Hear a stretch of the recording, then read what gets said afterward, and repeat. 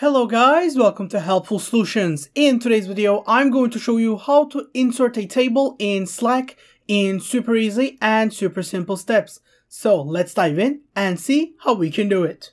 To actually have a table in, of course, Slack or any Slack workspace, we have to go into the canvas and do whatever we want there because this is the only place we can actually add a table in. When you open the canvas like this, as you can see, it's like on the top, like general right part of the screen.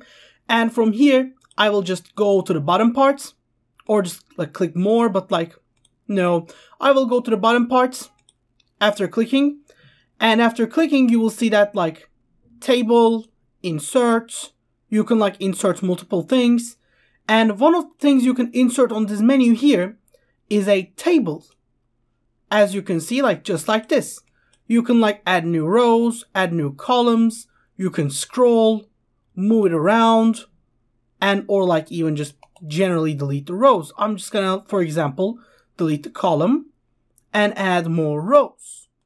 That way you will be able to just like do anything you want, and that way you will be just doing whatever you want with the table you inserted into your canvas. You can even make it like as big like this, then you can add more columns and make it as useful as possible.